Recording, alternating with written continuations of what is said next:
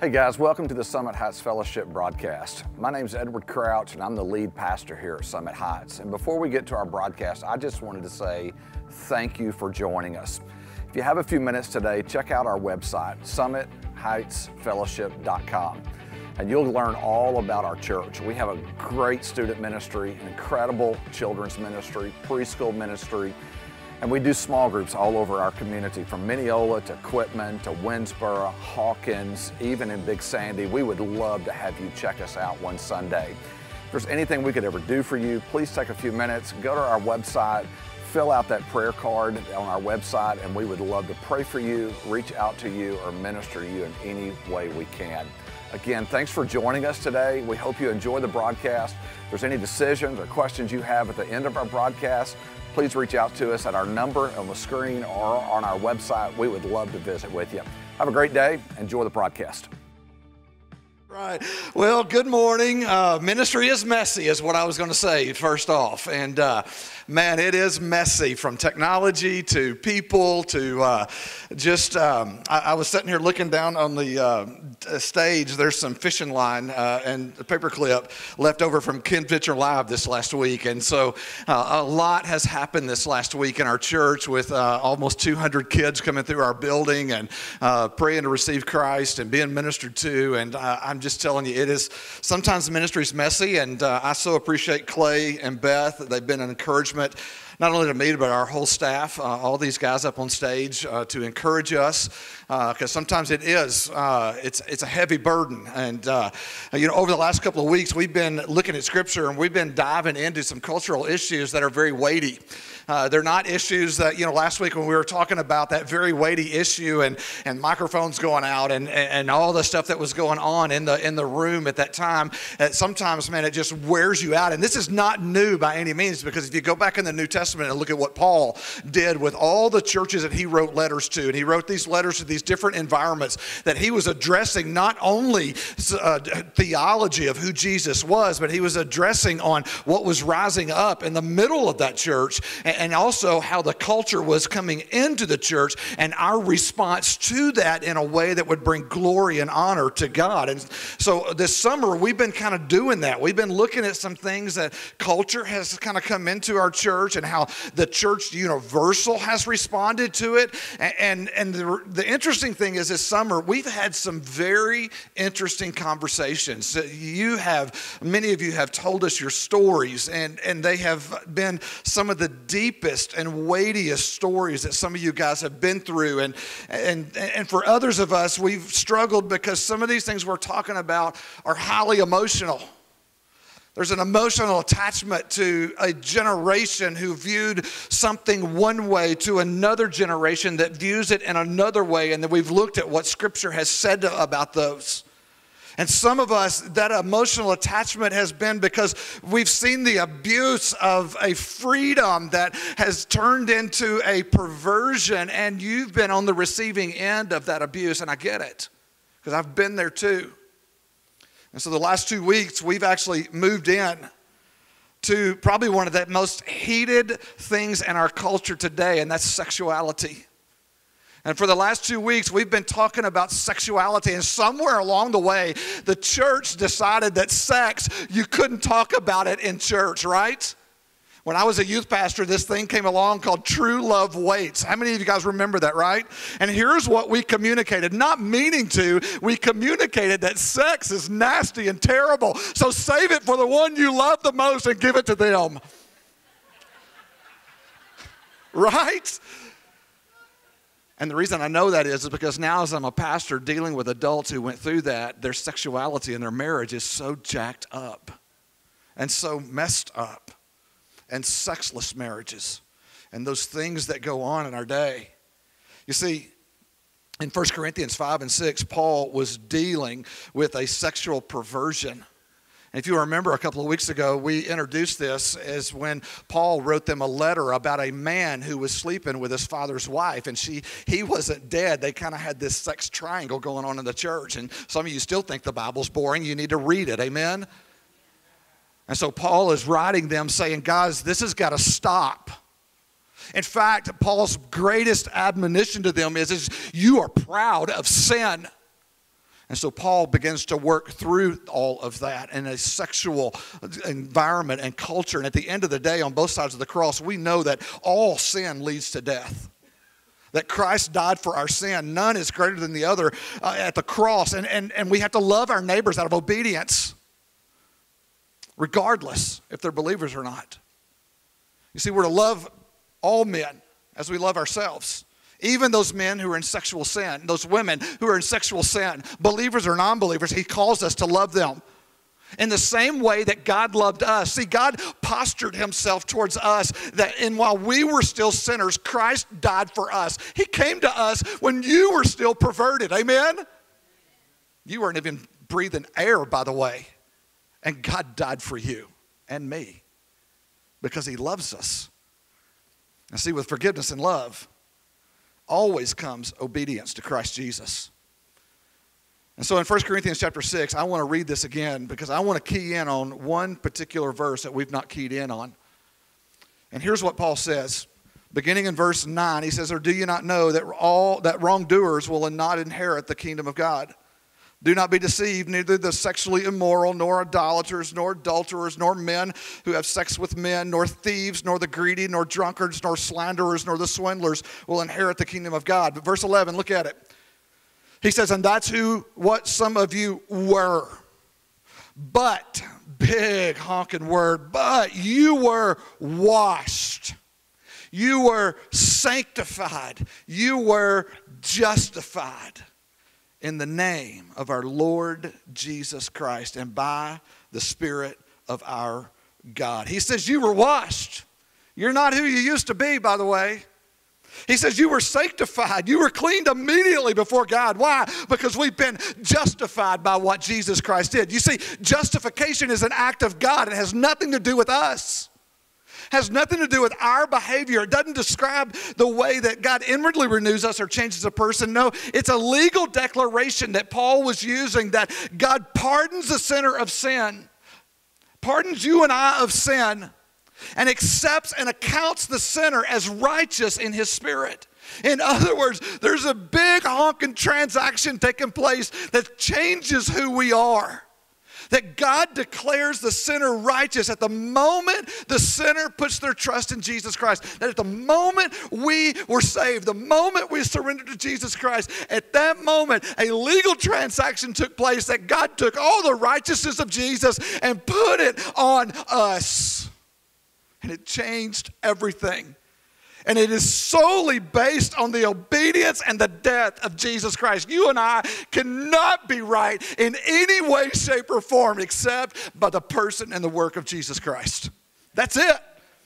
His perfect obedience and full satisfaction for sin is the only ground in which God declares us righteous.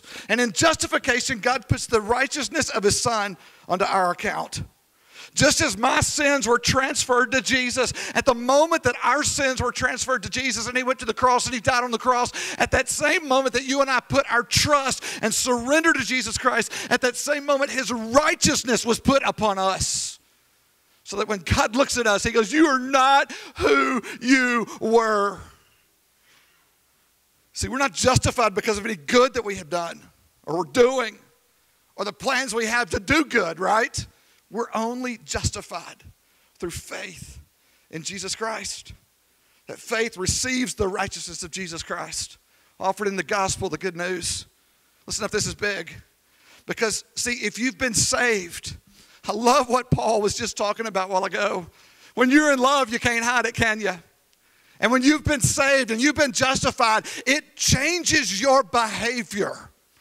It's what the scripture calls sanctification. It's where we demonstrate the genuine article by producing good works. Our good works do not save us, but our good works are the evidence of what's happened in our journey, that's happened in our life.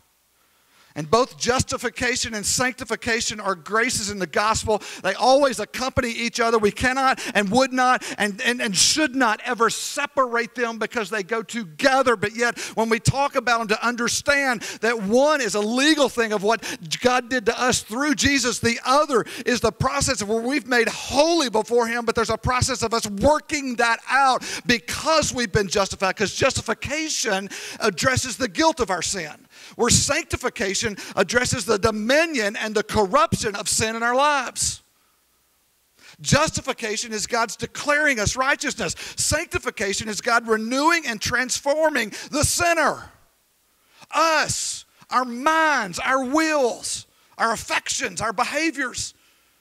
That united to Jesus in His death and resurrection and indwelt and filled with His Holy Spirit, that we are dead to the reign of sin.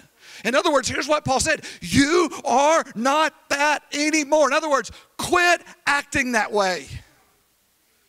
Do you know who you are? You see, our justification is a complete and finished act. Our justification means that every believer is completely, finally freed from sin. The only reason you're still in sin is because you want to be in sin. You see, our sanctification is that ongoing progressive work in our lives. And although every one of us who claim to know Jesus Christ is brought out once and for all from the bondage of sin, we're not immediately made perfect, are we? We will not be completely made perfect and freed from these bodies, this flesh, until Jesus returns and gives us a new body, skinny and long, flowing hair. Amen? Yeah.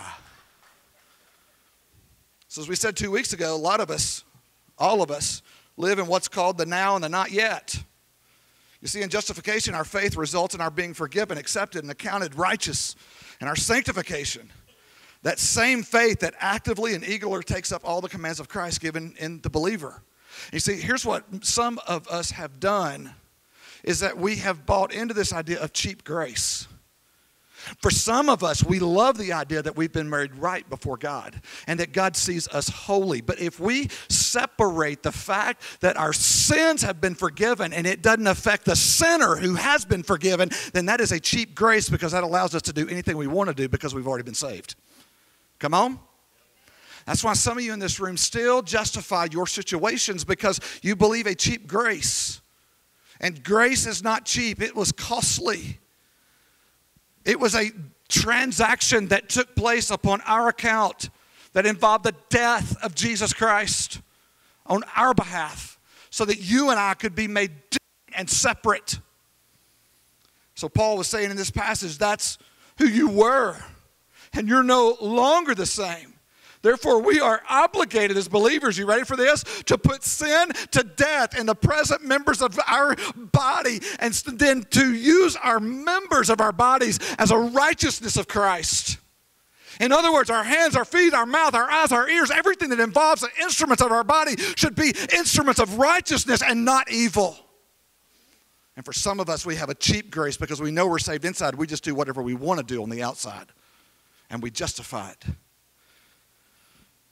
So I think we all can agree, as we then move on to this week, that love does not include the approval of everything. Would you agree with that? Let me say that again. Love does not include the approval of everything. In fact, sometimes the most loving thing you can do is to disapprove, right?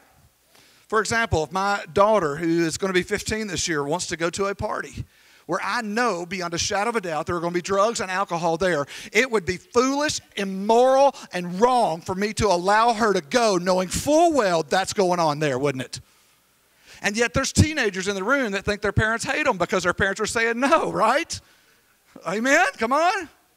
And yet some of us get mad at God because we just want to do what's right in our own eyes when God says no. Or God says this is not good for you. I think we can also agree that in this statement is that God is love. Amen? And just as we set loving boundaries for our children, so God sets loving boundaries for us in holiness. And sometimes children wrongly believe that we don't like them, or at the very least resent them. Sometimes we do the same towards God, don't we? And our culture is telling us that God doesn't love us. You see, God is the creator and the designer of life. It was his intention for us to be in relationship with him, that nothing would separate us from him. That was the beginning. That is what God designed for us. And yet somewhere along the way, you and I wanted to do what's right in our own eyes, whatever we felt, whatever we justified. And that led to brokenness or sin. And so our indulgence, or some of those things that Paul talked about, or some of those things we're going to look at in Galatians today, that Paul was really good at making lists. Amen? And so if we look at that, and we're doing what's right in our own eyes, it all leads to brokenness. And God designed us to live in holiness. And he gave us instructions through the Lord Jesus Christ. That he says, I have your best interest in mind. I love you. And 2 weeks ago, I said that all sins are the same in the eyes of God. And that's true. And yet at the same time, we all know that God warned us that some sins have greater consequences and far-reaching changes in our life and our purity than others. While equal in God's eyes, all sin leads to death. All sin leads to brokenness. All sin separates us from God. But I believe we would all acknowledge that for you guys in this room to lie to your wife that you spent $50 instead of $25 on fishing gear is completely different than you cheating on her. Amen? Can we agree on that? Oh, that got quiet. Y'all were like, that was fun. That ain't funny. Because there's something moral, isn't it? And reasonable people can admit that it's worse for a parent to rape a child than for a parent to maybe spank him too hard. There's a different and moral level. See, Christ's universal coverage of sin through his death on the cross doesn't mean that all sins are equal in all respects, but only that all sins are equal in one respect. They're all covered. They're all covered. And you see, Paul is addressing sexual sin in 1 Corinthians 5 and 6. And not to single out just the sexual sin, because that's what we want to do. We want an order, don't we? If I can avoid this one and I can check off this box, Paul just kind of includes all the universal sins listed there. And he warned that the sexual sin has greater consequences than the other, for it's a sin against the body. And we know that, don't we? We know that because some of you in this room carry the pain and the shame of that one night in college, that moment in high school, that trip you took, that business trip. We've heard stories after story after story. And so we get that. You see, God created sex to be practiced between the opposite sexes, man and woman, within marriage, a covenant. I did a wedding last night, and in that wedding there in Waxahachie, I stood before that couple to tell them you are entering into a covenant, and God does not take covenant lightly. And a covenant involves sacrifice, and Jesus was the sacrifice and covenant for us. And so marriage was saved between a man and a woman, and it was God's idea for sex. Can I get an amen? Oh, come on, really? Amen. I'll say it. Amen. Let's do some jumping jacks. Amen. Let's get it. See, somewhere along the way, we taught that sex is nasty. Save it for the one you love. And it was God's idea. See how the enemy perverts our culture? And then the church begins to believe it and just trying to protect instead of just letting the scripture stand. See, God created it between a man and a woman. Simple biology would prove that it's between a man and a woman. Do I need to explain that to anybody? Yes or no? Okay? To go outside of God's design has incredible consequence. And here's what the culture is saying to us today, is that you can be born homosexual. Well, the question is, can you be born homosexual? Can this person say that? Yeah, a person can say just about anything, but that doesn't prove it to be true. So what does Scripture say about homosexuality? Because that's a big buzzword going on right now. And some of you may have mistakenly walked out of here last week thinking that I said we have to accept that in the church. No, we accept everyone in this church, but we hate the sin that's killing them. Amen? So don't get me wrong in this. You see, you go back to the Old Testament, and everybody wants to go back to Leviticus. I think Jake did an outstanding job talking about Leviticus back in June. If you missed that, you need to go back and listen to it. But the Old Testament prohibits homosexuality, and this includes bisexuality. And you can go back to Leviticus 18, work through that, 18 and 20, and see that. And what's happened in our culture today is, and even people who want to bring this into the church, what they're saying is, at these verses, that they are from the old covenant and God made with Moses and the Jewish people. And since we as Christians live under the new covenant, old covenant passages are not binding. And it's true that a lot of the old covenant is not binding on Christians. But it would be a mistake to say that none of it is binding on us Christians.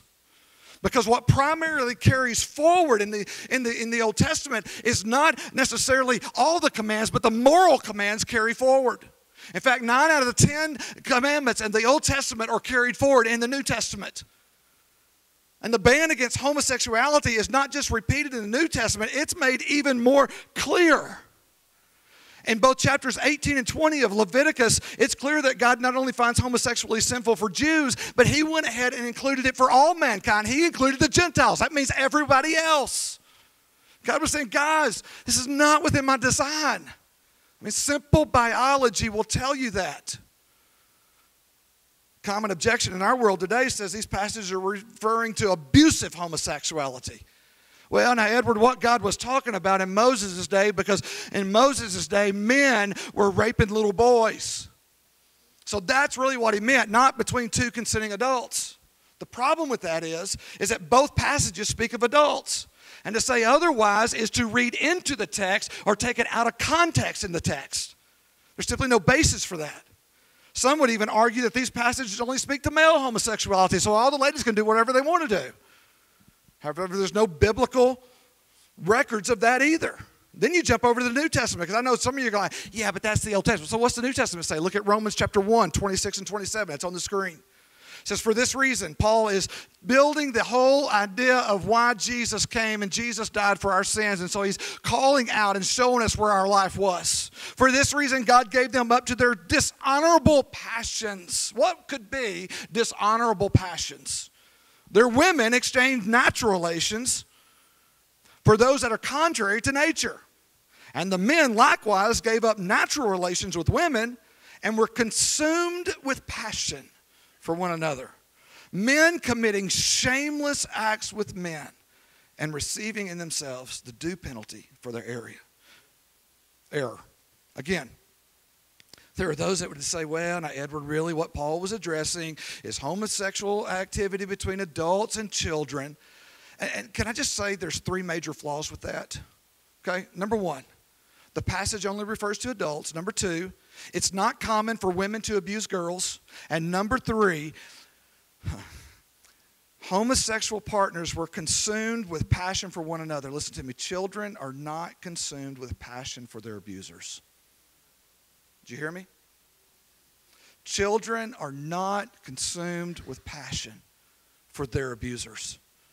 Romans 2:4 states that God is kind and patient towards people to lead us to repentance. And let me give you a few more thoughts. You see, I would say that you're not born straight or gay, homosexual or heterosexual. According to biology, if we can just be honest, we're born male and female. Okay? Now follow me with me. There's no baby in this room that's ever been born homosexual or heterosexual. I was not born a heterosexual. I was born a male. Therefore, a baby can breastfeed at his or her mother's breast and it not be sexual. Hello?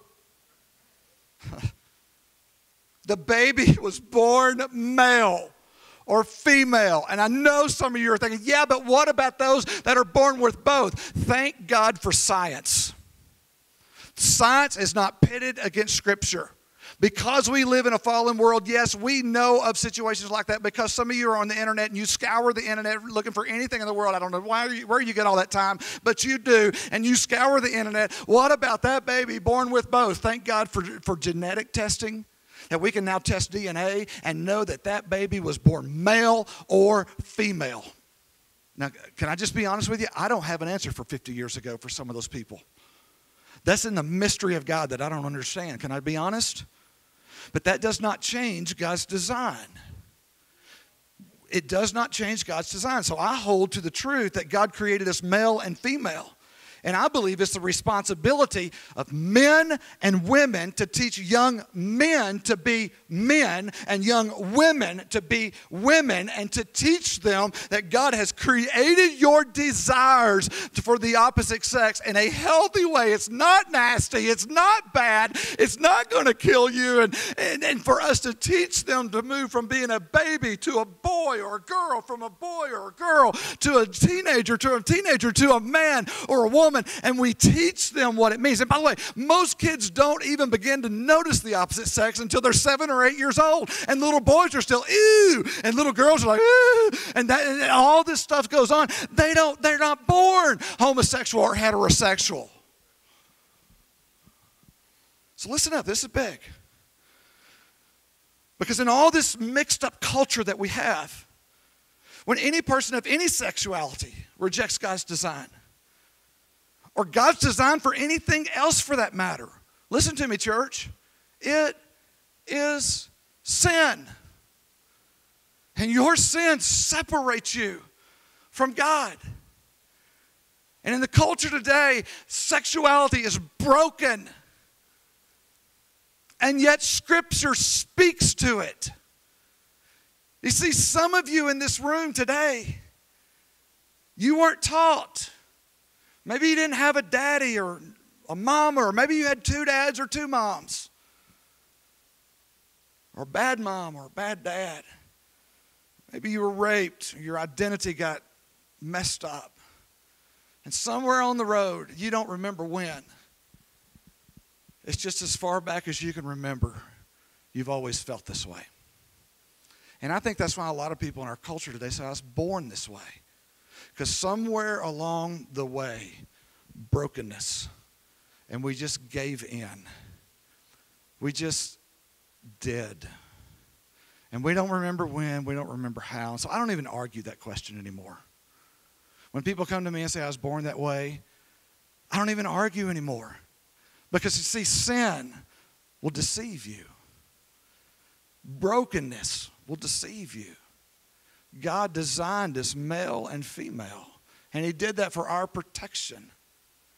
And you see, for some of us, we've carried it over into our relationship with Jesus. Our brokenness, and it may not be your sexuality or your indulgence. It might be simple as greed or anything else. And we know that some sin carries weightier sin than others. And you've just carried it on so long, and now it's affecting your journey, and you've turned the grace of Jesus Christ into a cheap grace that although I'm forgiven, I can still do what I want to do. And that is not grace at all. That is not grace at all. Because not only does it go against being a follower of Jesus Christ, it's just rebellion. It's rebellion that says my will is more important than God's. God, I know what you say about this, but I want to. Sounds like a 7-year-old, doesn't it? It's the opposite of what Jesus said. You remember in Luke chapter 22 when Jesus was facing the cross. He didn't want to go. God, is there any other way? Is there any other way? God, is there any other way? And in Luke chapter 22, he says, not my will, but yours be done. He crucified his flesh. In the passage, in the great commandment, Matthew 22:37, you shall love the Lord your God with all your heart, all your soul, all your mind, all your will. A heart that loves God shows it by obeying His commands, church. Many will claim to love God, but our actions show otherwise. And Jesus warned us in Matthew 7:21, not everyone who says to me, Lord, Lord, will enter the kingdom of heaven, but the one who does the will of my Father who is in heaven. You see, people of all sexualities have to struggle with putting God's will, whatever God's will is, above our own, above our flesh. And so I'll say it again. We are obligated as followers of Jesus Christ by his death and resurrection, listen to me, don't miss this, that we are to put to death and to present our members to God as instruments of righteousness. Turn over to Galatians chapter 5. Look what he says. Paul again is making a list, and it kind of goes along that same list. In Galatians 5, he says, but I say this, walk by the Spirit, and you'll not gratify the desires of the flesh. For the desires of the flesh are against the Spirit. For the desires of the Spirit are against the flesh. For these are opposed to each other to keep you from doing the things you want to do. But if you are led by the Spirit, you're not under the law, talking about the flesh. Now, the works of the flesh are evident. Sexual immorality, impurity, sensuality, idolatry, sorcery, enmity, strife, jealousy, fits of anger, rivalries, dissensions, divisions, envy, drunkenness, orgies, and in case I missed anything on your list, and things like these.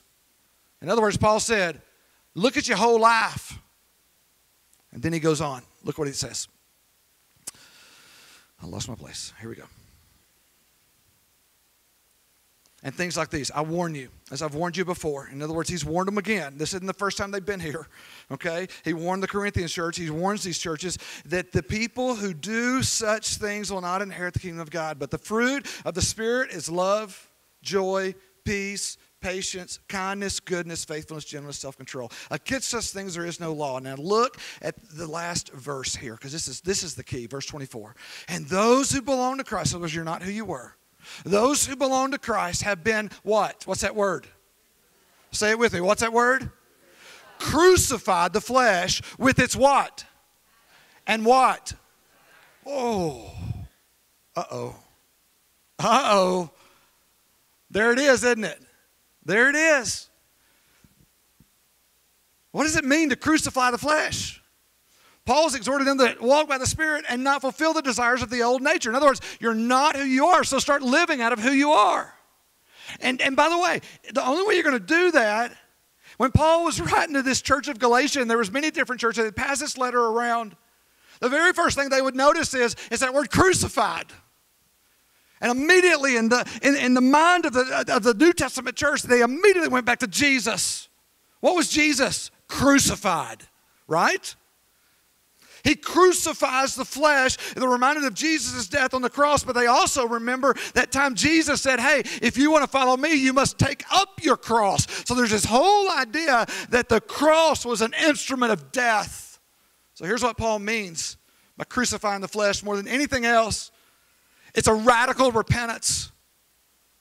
It's a radical repentance that must take place within the life of the believer. Because if the radical repentance is not inside, you're going to keep doing whatever you want to outside.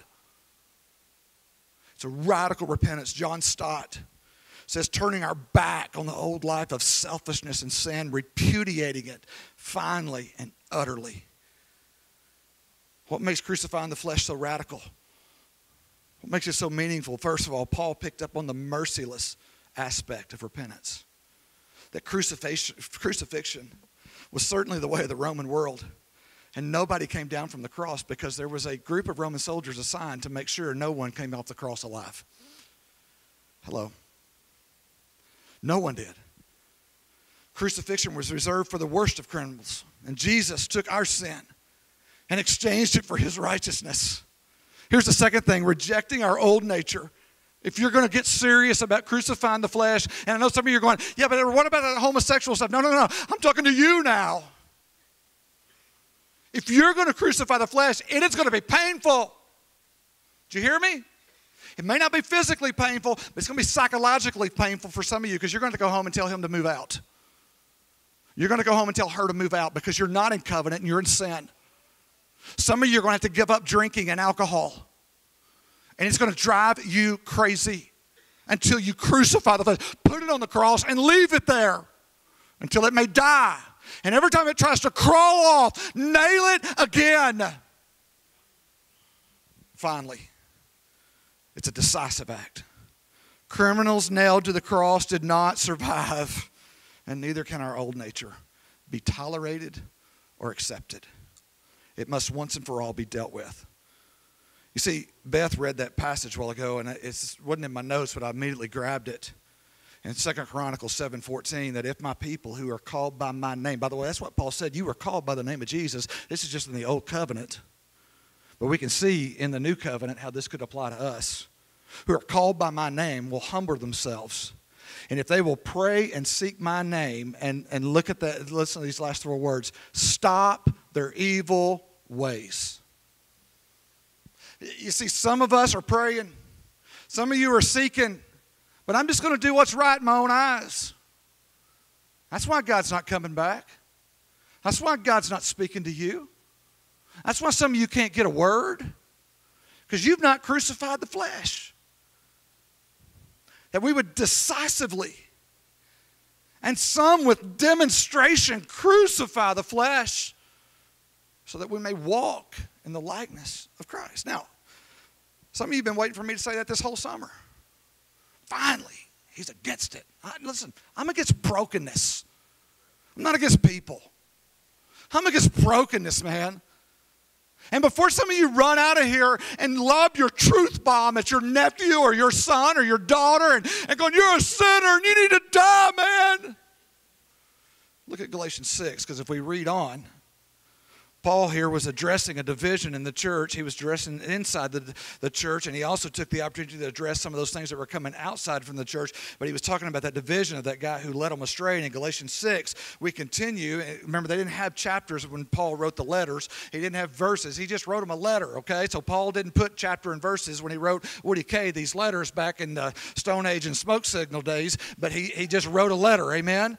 And so if we keep reading, he says, brothers, if anyone's caught in any transgression or sin, you can put sin there, you who are spiritual should restore him in a spirit of what? Say it again. Say it one more time. Keep watch on yourself, lest you too be tempted. Bear one another's burdens, and so fulfill the law of Christ. For if anyone thinks he's something, when he is nothing, he deceives himself. Listen, sometimes in order to bring healing to the sinner, we must have a compassionate view. And that involves our approach, how we posture towards those people. And listen, I almost took this out of my notes, but I'm going to go ahead and say it. Moral failure in the church should not be a surprise, nor should it be considered fatal. What's important is how we respond to it. And you see, the church has 2 ways to respond to it. Number 1, the church can respond with harsh condemnation, which we have. I'm not saying we, I'm talking about church in general, okay? So please, I love you, Summit. You are incredible. I'm talking about the church in general. And when we respond harshly, and maybe you're going to drill this down to your level where you're dealing with a nephew or a son or a niece or a brother or a workmate or somebody that has sin in their life, that response is going to crush them. And it will divide the relationship and the church. Or the church can respond in a spirit of gentleness, which brings restoration that not only honors the Father, but honors the one caught in sin. You see, the exact methods of restoration are not discussed by Paul because they're going to vary according to individual circumstances. That's why our response is not the same across the board. But Paul does specifically specify the manner, restore him gently. And gentleness doesn't mean weakness. It's one aspect of the Spirit, the fruit of the Spirit, that shows great strength under control. That when gentle Christians see someone caught in sin, they don't react in violence or with a truth bomb on Facebook. They respond in gentleness, devoting to love that person all the way to recovery. And only the Holy Spirit can empower us to do this. So let me give you some closing thoughts and we'll go home. Here's some practical suggestions. You can only restore if the person is a Christian. That's what Paul said back in 1 Corinthians, right? You cannot hold people accountable to live to a certain rule set or holiness that they have not committed to. So some of you that are holding the whole world of Facebook to the standard of Christ, it's no wonder nobody wants to be your friend. Amen? Okay? They need to be a believer. Number 2, if the person is a Christian but isn't in relationship with us, you have not earned the right to speak into their lives. Okay? And this gets a little tricky in the age of social media, right? Because our constant interaction and distance acquaintances, we've now become friends with everyone. And so now, therefore, we feel like we have the platform to correct everybody. That's why some of you will post some of this idiotic stuff you put on there. And then you wonder why somebody blows up your post. Can I just give you a rule of thumb? If you go through your Facebook friends and you've not seen that person knee to knee, toe to toe, face to face, nose to nose, delete them. Because you have no right to speak into their life. Hello? Y'all didn't like that, did you? Oh, but they're my friend. No, they're not. They're your acquaintance at best. And if you hadn't seen them in 30 years when you graduated high school, delete it. Please don't speak into their life if they're claiming to be an atheist or homosexual. Don't. And you may say, well, what do we do, Edward? Pray, humble yourselves, put out evil in your own life, and then begin to live holy and invite people in that don't know Jesus to drink deeply from what you have. Amen? Let me say this and we'll go home, all right? Well, actually, we'll respond. Clay, y'all come on. Finally, we have to examine our desired outcome. What is your goal in approaching them in the first place? Amen? What's your goal? Is it health? Is it wholeness? Is it restoration? You see, in Matthew chapter 18, Jesus says, if you go to the person and they respond, he says this, you have regained that one. The goal should always be, listen to me, the goal should always be restoration, not alienation. Always.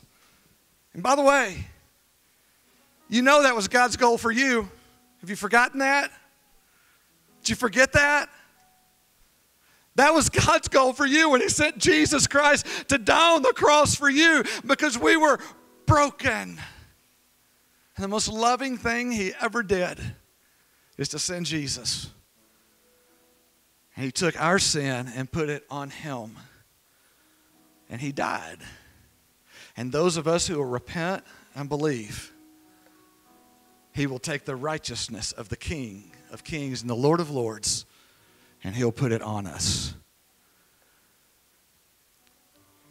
and restore us, redeem us, give us newness. And it's in this area right here where we crucify the flesh. We crucify the flesh. And I don't know what that means for you, but I think you do. Some of you in this room know exactly what you need to put down, who you need to ask out of your journey to crucify the flesh. And here's what happens when you begin to do that. There is a joy that begins to rise up over time. Doesn't happen overnight. Listen, you may crucify something today, and you're going to struggle. Last Sunday when I left here, y'all know that 4 years ago I struggled like crazy with my identity. And last Sunday when I walked out of here, I felt like a failure. I felt like everything was done. I got on the lift and I rode the lift all through this building until 5:30 that afternoon, hanging all that KVL stuff.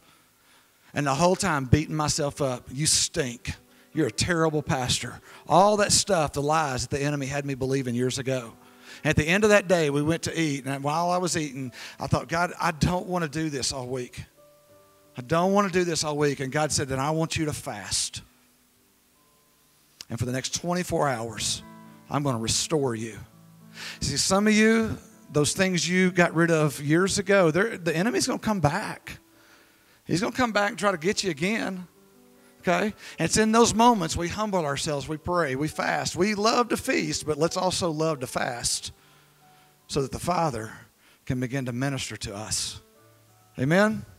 So let's respond. I'm going to invite our elders and our prayer team up across the front. We have stations of communion at the four corners in the back, and I would invite all believers, whether you're a member here or not, if you're a believer in Jesus Christ, that we want to invite you to take communion. If you need prayer this morning, maybe you've never moved from brokenness to life because you've never repented and believed on the name of Jesus Christ, then I would invite you to come grab one of these prayer warriors, these elders across the front, and say, I need Jesus today.